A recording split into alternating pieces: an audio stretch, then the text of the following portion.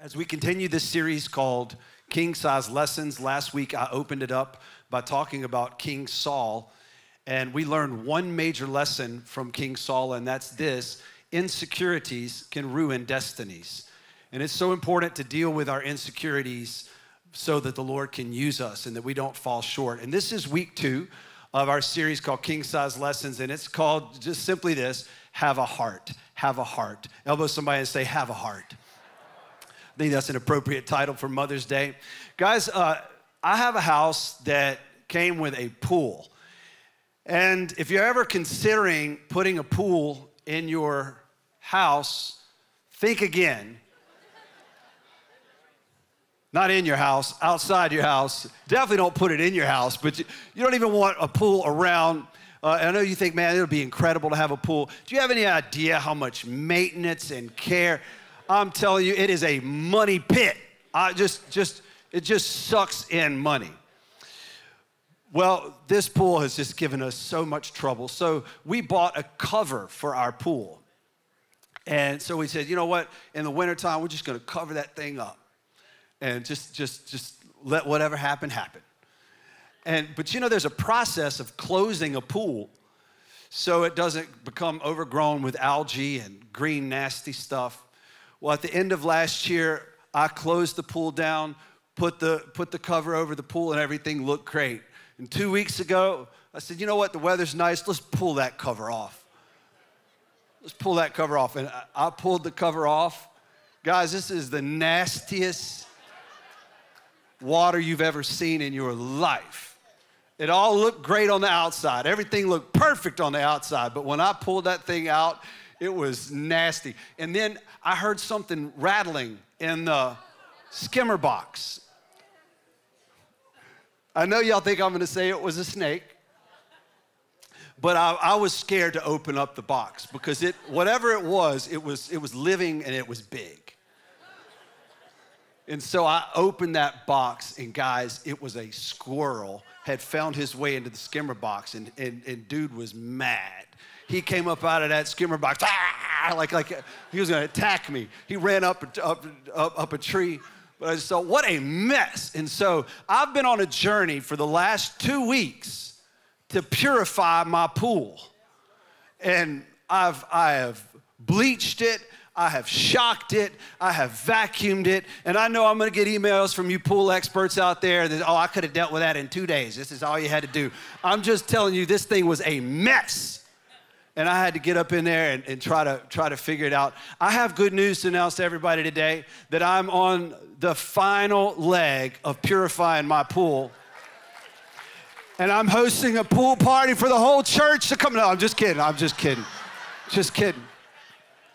No, but I'm almost done purifying the pool. And you know, that image comes to my mind when I think about our hearts. Guys, it doesn't matter what we look like on the outside. We can have all the stuff going for us in life, but only the Lord knows what's on the inside of our hearts. And when I talk about your heart, I'm talking about the things that you love. I'm talking about your passions. I'm talking about your ambitions and agendas. I'm talking about your motives, why you do what you do. And lesson number 2 is that God is looking at the heart for everything.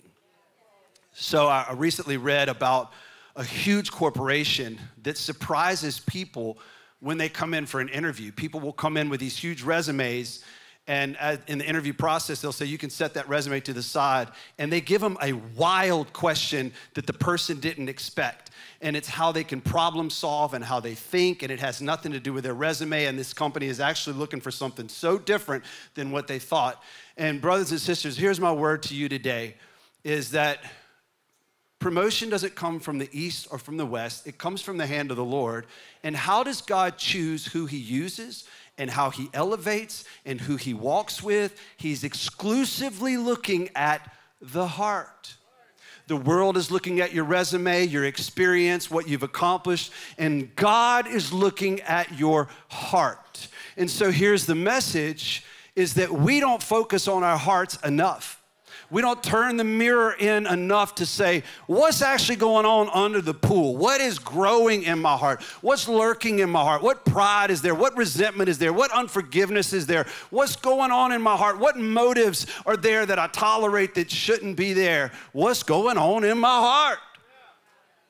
Last week, we see how God rejected Saul. And I don't understand it all, obviously, but God chose a man who was good-looking, tall, wealthy, and influential.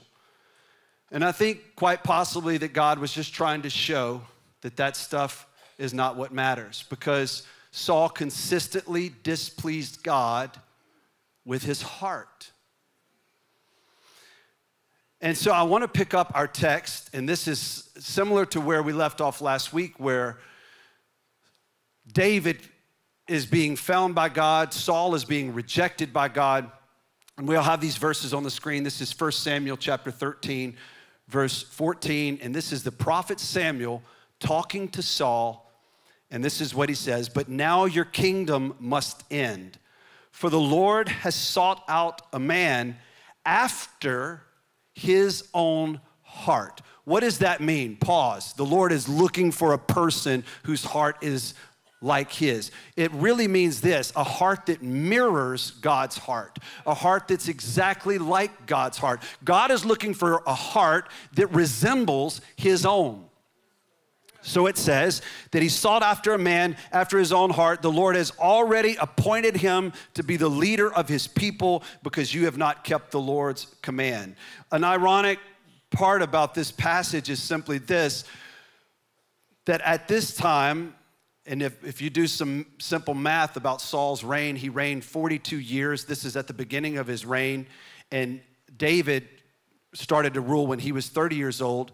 And so according to that timeline, David, at best, was a very young baby, but most likely hadn't been born yet. So when it says that God sought after a man after his own heart and had found one, God knew David's heart before he was even born.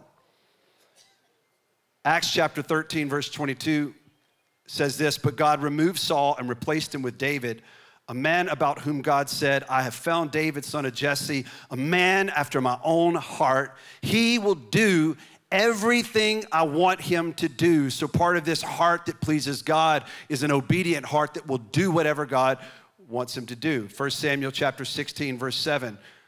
"But the Lord said to Samuel, don't judge by his appearance or height, for I have rejected him. The Lord doesn't see things the way you see them. People judge by outward appearance, but the Lord looks at the heart." Put your hand over your heart and let's just pray. Lord, we pray as we talk about the heart that you will shine a light on us right now. Lord, we open our hearts and we say, change us. Father, we want hearts that please you. Holy Spirit, convict us where we're wrong. Encourage us where we're discouraged. Lord, let your word divide us, Lord. Take out what is bad and put in what is good. We open our hearts to you now in Jesus' name. Amen. I believe God is looking for three specific things in our hearts. The first type of heart that God is looking for is a heart that desires him. Desires him. One of the commands in Deuteronomy is this command: you shall love the Lord your God with all your. It's a command for us to love him. You moms that are here, I know you can bear witness to this. Doesn't it melt your heart when your kids show a desire to be around you, be with you, send you a text? And you know, you want to hear from them today, no matter where they are. Because in that, you're hoping to see a desire in their heart to honor, to be close to you. Now, you guys that are young moms, you're probably like, you know, I could have a little space, just a little space. But the older those kids get, the more you want to be desired. You want them to be close. And God wants the same thing. God is looking for someone who desires him. And in David, God found a young man who passionately loved his presence, loved to be with him. David would be out in the fields playing an instrument and just singing to God. I guarantee you God looked down at that young man playing an instrument and singing to him and said, now that's who I want to be king, a man who's after me, a person who desires me.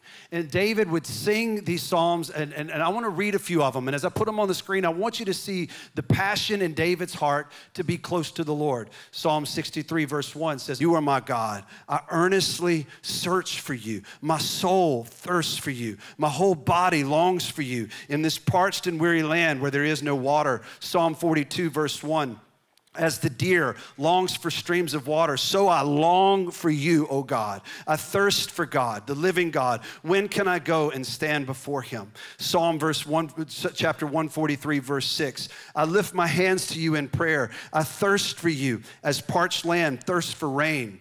Psalm 27, verse 4, the one thing I ask of the Lord, the thing I seek most is to live in the house of the Lord all the days of my life, delighting in the Lord's perfections and meditating in his temple. Psalm 84, verse 2, I long, yes, I faint with longing to enter the courts of the Lord. With my whole being, body, and soul, I will shout joyfully to the living God. Can you see David's burning desire for God? He loved his God. Psalm 73, verse 25, whom have I in heaven but you? I desire you more than anything on earth. And so our first reflection on our heart this morning is this: do you desire God?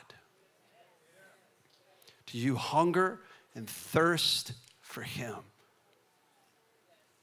I want to stop right now, and I want us all to turn our hearts to the Lord. You know, it's hard to fulfill that command, to love the Lord your God with all your heart. But oftentimes our hearts wander away from the Lord, and we don't desire and yearn for him, long for him. And I want to ask him now, I'm going to ask the Holy Spirit to put inside of each one of us a hunger, a thirst for our God. Lord, this heart of David, which desired you and longed for you, Lord, I pray for each heart that's listening right now. May you put inside of us such a hunger to be close to you, such a desire to be near you, oh God. I pray that David's passion for you would be in us, that we would desire you, oh Lord. Do that work in our hearts. Make us hungry for you. Hey, take a moment if you can. Just maybe lift up your hands to God and just say, Lord, fill me with a hunger. Fill me with a thirst for your presence. Fill me with a desire to be near you, to be close to you. Lord, may you do that in each one of us. May we live with a burden. May we live with a passion, Lord, that we would be near you and close to you. Do that in our hearts, we ask. In Jesus' name, amen. The second type of heart that I believe God is looking for in each one of us is hearts that align with his. Hearts that align with his. God is looking for somebody that agrees with him. If you've ever been to a chiropractor, at first you hate him and then you love him. They snap your back and you feel like that is so wrong. And then you realize, no, that's actually right. Because you become aligned. Our hearts get out of alignment with God, which means simply this: we don't think like him, we don't want what he wants, and we don't feel what he feels.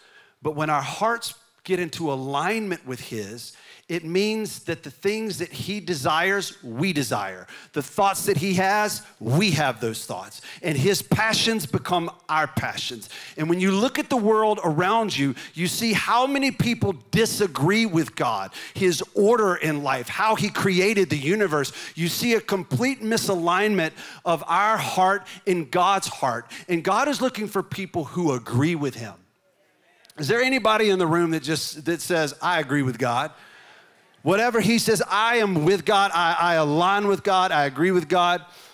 My wife told me that everybody needs at least one friend that will agree with him no matter what. Even if if they're mad, I'm mad too. I don't even need to know the story, I'm mad. Ladies, is that true? You just need somebody that will just understand. You don't need a lecture, you just need somebody that will agree with you. God is looking for hearts that agree with him. David agreed with God. What God called wicked, David called wicked. What God loved, David loved.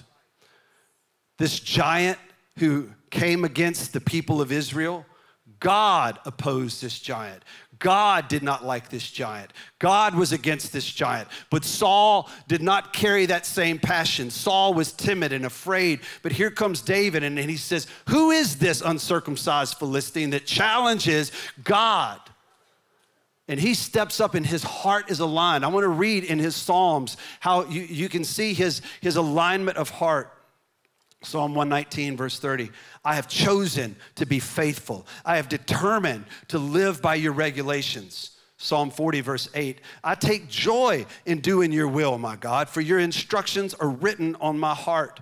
Psalm 19, verse 14. May the words of my mouth and the meditation of my heart be pleasing to you, O Lord, my rock and my redeemer. Psalm 97, verse 10. You who love the Lord hate evil.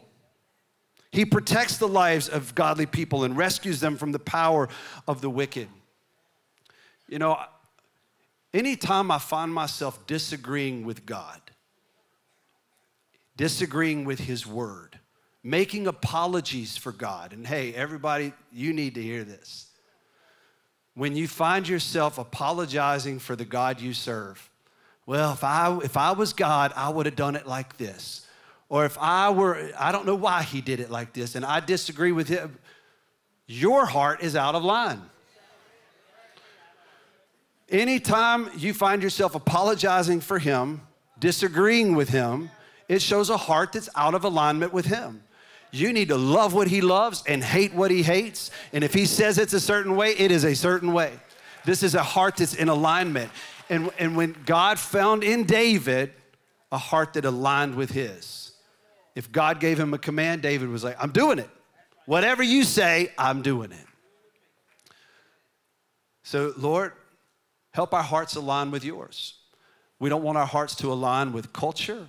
We don't want our hearts to align with what's cool and popular in 2024. Lord, we want to find our hearts aligning with your perspective. So do that work in us in Jesus' name. The third type of heart that we see in David that I think God is looking for in us is a heart that returns to God. It returns to him. When I was picking one lesson from the life of David to share with all of us, Saul's was insecurity. But for David, I could have chosen the moment where he fell in sin with Bathsheba. And most people would say, why didn't you do that? Because that was a big lesson. Because that really didn't define his life. Or how he took the life of Uriah the Hittite, or how he took a survey against God's order and brought judgment against Israel. All of these mistakes, because we all make mistakes. And his life and the lesson of his life is not defined by that, but it's defined in the way that he returned to the Lord even when he made mistakes. When we make mistakes, there's three things that we can do that are wrong. First is we can run in shame and act like he doesn't love us and act like he doesn't want to be close to us. We can run in shame, and man, the enemy would love for you to do that. Another thing we can do is harden in rebellion and act like it's no big deal and just say my sin doesn't matter. Or third, we can continue and go deeper in sin because of our love for it. Or we can return to the Lord in humility with brokenness of heart. And on this Mother's Day, you moms know that have kids. If your kid makes a mistake and they run in shame, you don't want that from them. You want them to come to you and to tell you what happened. You don't want them to run in shame. You definitely don't want to see them harden in rebellion and act like, I don't care. And you don't want to see them love that sin and continue doing it. But if they return to you in humility and in brokenness of heart, you're so ready to embrace it. And I'm just telling you, every human that God has ever created has sinned and fallen short. Every single one of us. Even the ones that look perfect, we're not perfect. Everybody has sinned and fallen short. But how we respond in those moments is everything. Do you return to the Lord in brokenness of heart and in humility? God is looking for hearts that will quickly come to him and say, I'm sorry. Please forgive me. Cleanse me. Wash away my sins. Let's read David as he expresses his heart in Psalm 51, verse 10. Create in me a clean heart, O God. Renew a loyal spirit within me. Do not banish me from your presence, and don't take your Holy Spirit from me. Restore to me the joy of your salvation and make me willing to obey you. Psalm 32, verse 5. Finally, I confessed all my sins to you and stopped trying to hide my guilt. I said to myself, I will confess my rebellion to the Lord, and you forgave me. All my guilt is gone. David expressed his repentance to the Lord. I had an experience a few years ago that marked me, and it's worth sharing with you. You know, all of us, we judge ourselves by our own intentions, and we judge everybody else by their actions. I'll say that. I'll let it sit, and I'll say it again. We judge ourselves by our intentions, and we judge others by their actions. We all perceive ourselves to be good. We all perceive ourselves to, I'm good enough. My heart's good enough. I was at a conference, a Christian conference, and something about the atmosphere of this conference irritated me. There were different personalities there that I was judgmental of and felt like, yeah, he's got pride, and I was just judging. Is it okay if I tell you this stuff? I was just judging these different personalities, and I just had an attitude. And I felt myself self-righteous. And as I sat there, it was like God paused everything and spoke audibly to me. And he said these words, "It's your heart, Jonathan." And man, it was like, oh man, I saw in my heart traces of envy, self-righteousness, jealousy, these different things in my heart, ambition. And I remember, it was like with God, everything happens in 1 second. You don't need 40 minutes. It's like, bam, you know. That's how God communicates. It's like, it's all there. I fell to my knees and I just said, Father, remove from me this stuff. It's not them, it's me. It's my heart. Please, Lord, take out of me the heart of stone. Take out of me these things that I don't want in my heart. Because you know what? Hearts are like gardens that have weeds that come up. You can weed them one day, and you know what? You walk up the next day, you say, well, there's more weeds there. That's the human heart. And you have to bring that heart to the Lord and say, Lord, please pull out that unforgiveness, pull out that pride, pull out that, and create in me a clean heart, oh God. Renew a right spirit within me. You know, maybe on this Mother's Day, God wants to do some deep ministry in our hearts where we just say, Lord, purify my heart. How do you get a clean heart? Well, first, you open up your heart. I like to physically lift my hands because it's a symbol of openness to God, where you lift your hands and you say, Lord, I open my heart to you. Look in, and this is what David said. Examine my heart, O God. Search me and know me. See if there is any sin in my heart.